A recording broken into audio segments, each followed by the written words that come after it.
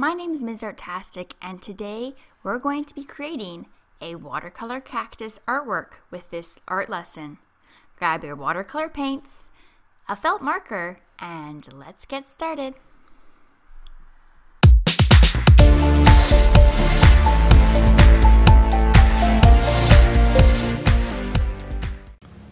Don't forget to keep your eyes open for Van Gogh's Starry Night, as it's hidden somewhere in this video.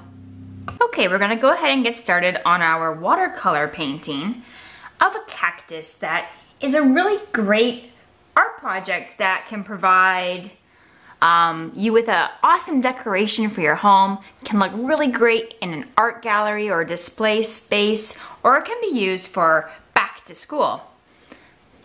This is just some watercolor paper, but if you don't have watercolor paper, you can use something like cardstock or just find some thicker paper. Watercolor paper holds moisture a little bit better, and you can really work on the surface a lot longer. I'm going to begin by mixing up my green paint, and I'm going to begin with the cactus body. So I'm going to create different sections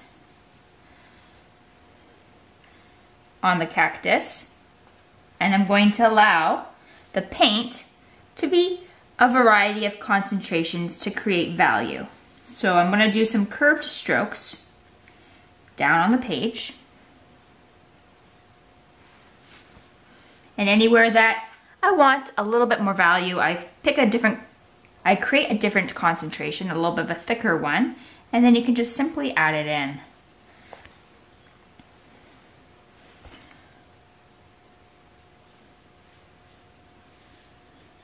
Now, if you only have one green, you can add other colors to it to create different kinds of green and color variation. But if you if you do have other greens, then you can add those in as well. And that's going to create some visual interest, having the different greens and colors on your cactus. Now notice how I'm leaving a bit of a white gap in between my shapes.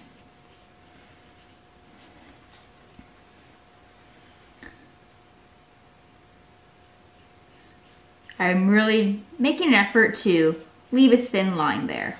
I don't want it to be a huge gap, but I do want there to be a gap, and that's where those needles or thorns are gonna rest later. And if I let all this paint touch each other, I'm going to lose my shapes, because then the water is just gonna take over and it's gonna wanna equalize with the other water. So I'm gonna do my best to keep that separate.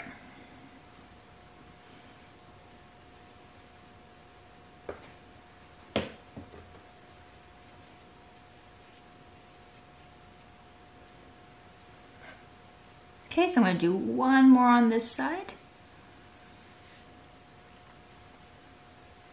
And then we'll add the little arm and then add some other color on here.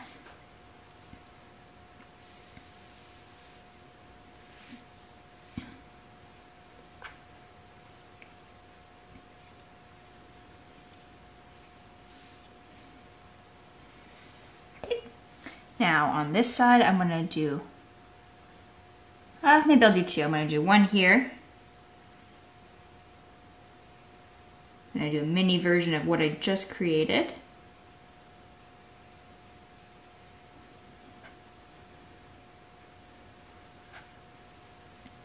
And we'll do one up here.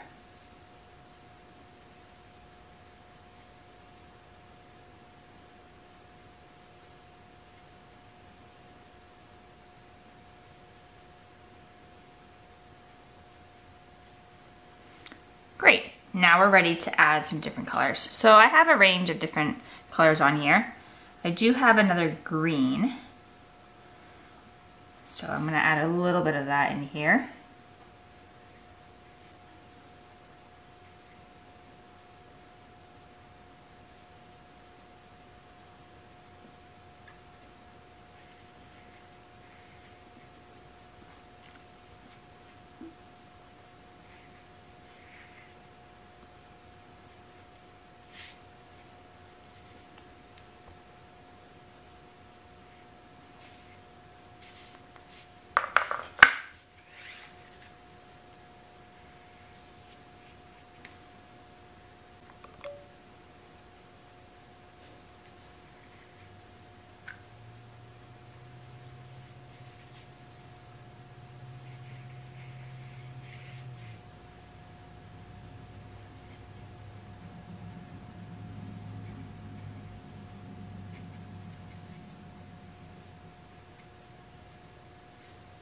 Next, I'm going to add a little bit of yellow, and then I'm going to add some cool colors. So I'm just going to add some yellow here and there along the top to create some yellow-green.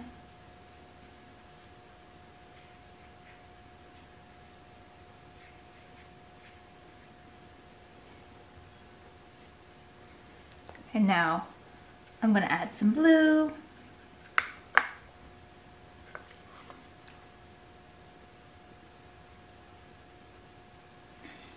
And I'm going to add that along the bottom for some blue-green. And that will help create some shading.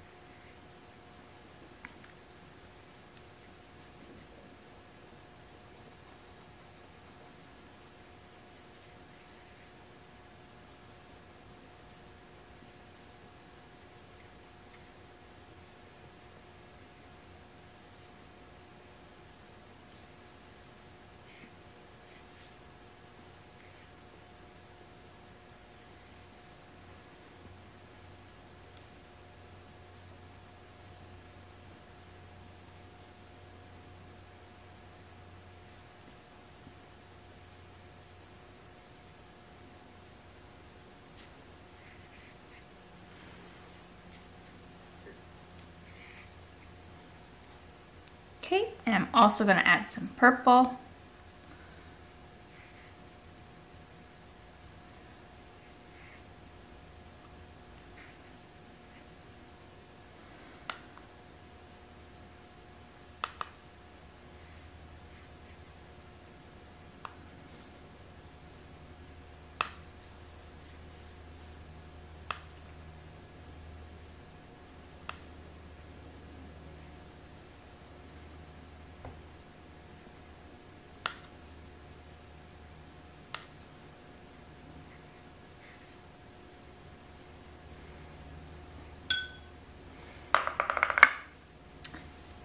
And before I move on to the flower, I'm going to take a little bit of salt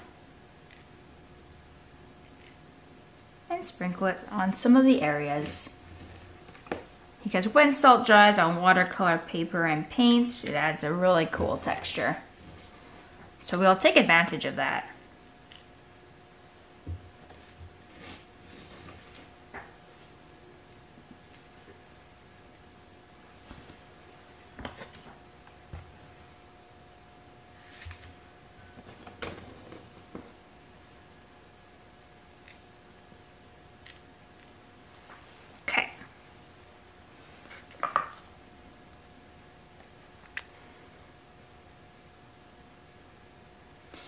Next, we're going to draw some flowers. So we're going to just do an outline first.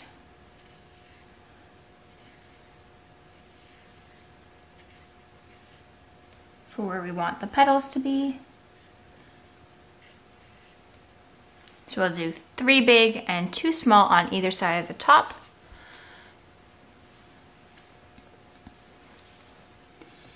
And then we're going to just do 3 on these little guys.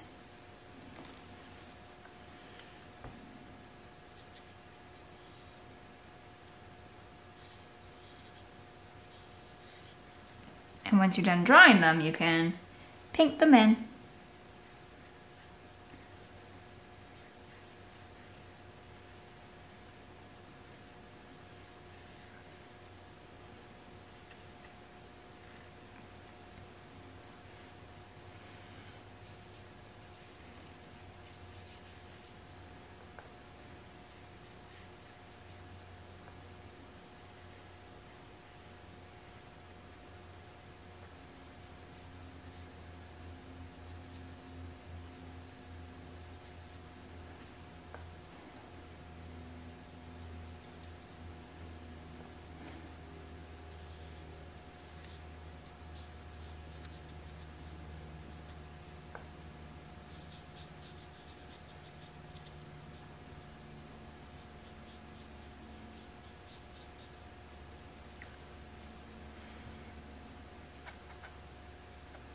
I'm also going to add a dot of purple just here and there.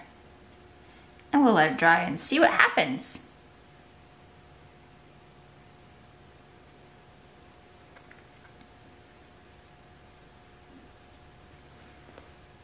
Okay, so we're gonna let this dry and we'll come back and see what our cactus looks like before we add our final details.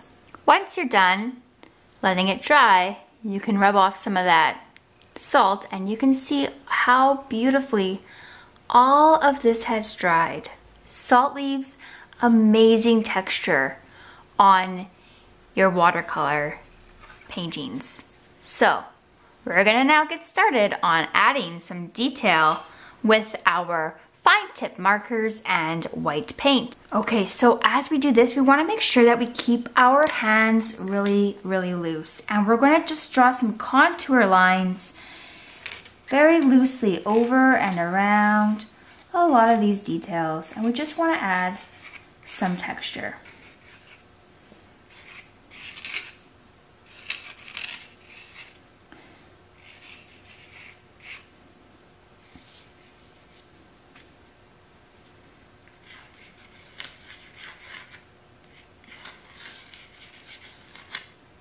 So we're just reinforcing all the shapes and letting our lines go loose and adding some loop-de-loops here and there to really add a beautiful texture and design to our drawing.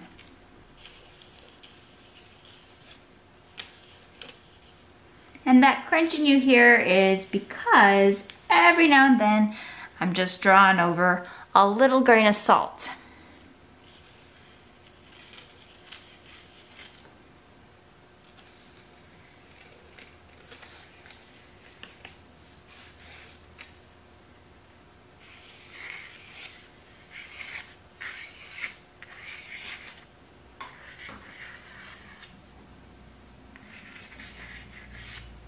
And I'm adding even some lines outside of the cactus itself.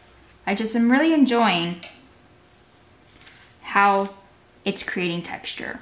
And sometimes you just gotta let the material speak to you. So you can do similar things to what I'm doing, but anytime that the medium speaks to you, you should just go with the flow and experiment and see what happens.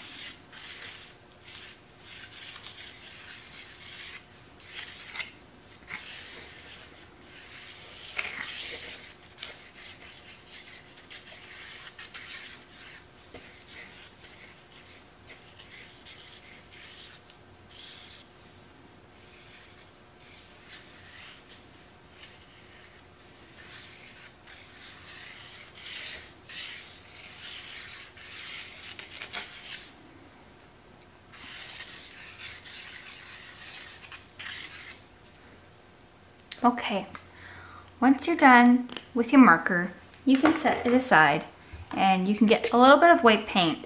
Now, the way I like to work is I'm using acrylic for this, but you can probably use tempera paint as well.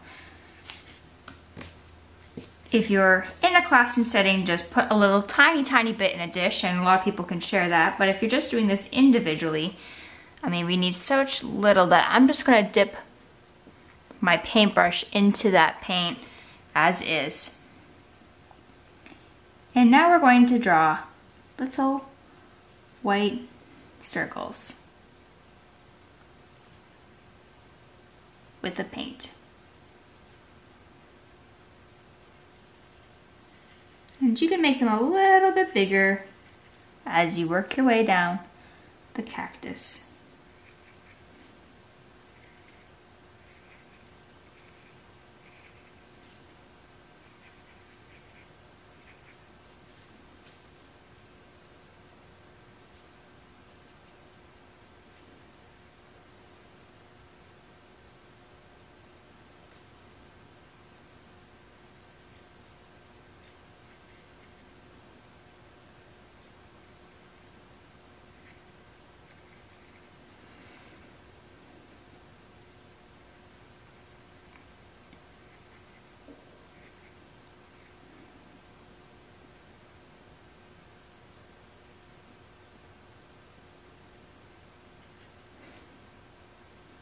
Now I'm just doing one side of each of these shapes.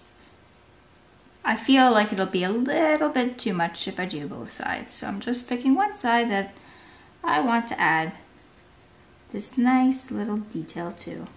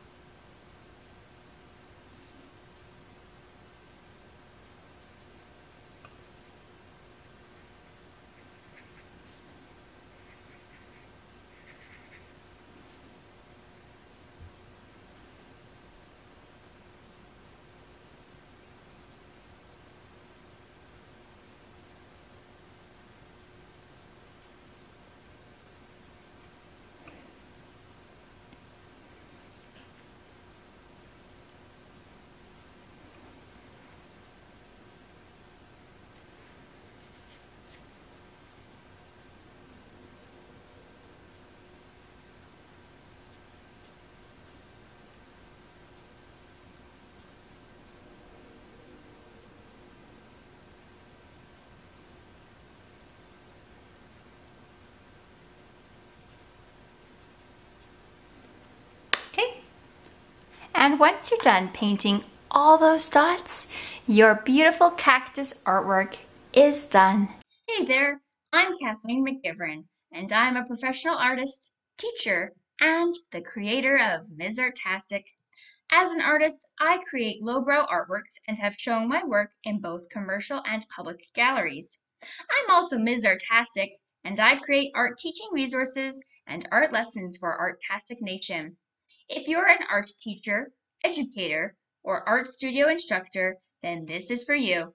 The Artastic Collective is a community where you can access a library of art resources and lessons created by me, Kathleen McGivern, or by the name you most likely know me as, Ms. Artastic. With your membership, you can access an art resource library with new resources being added to the community both weekly and monthly. This art resource library is made up of resources from my TPT store and resources that I create exclusively for the Artastic Collective. This will take care of your lesson planning, allowing you to have clarity for what to teach, the convenience of clicking, printing, and teaching immediately, direction for where to go with your year-long plan, and speedy lesson planning, which will allow you to have your freedom back. As well, you will get to engage with a community of other art teachers and instructors in the members-only forum. In addition to this, you can get help from me as the other art teachers in the forum at any time, or bounce ideas around and collaborate with other members. As well, you can join me for monthly question and answer live video conferences. I'll also host virtual meetups and provide you with monthly challenges to help you on your journey of success. Can't wait to see you there.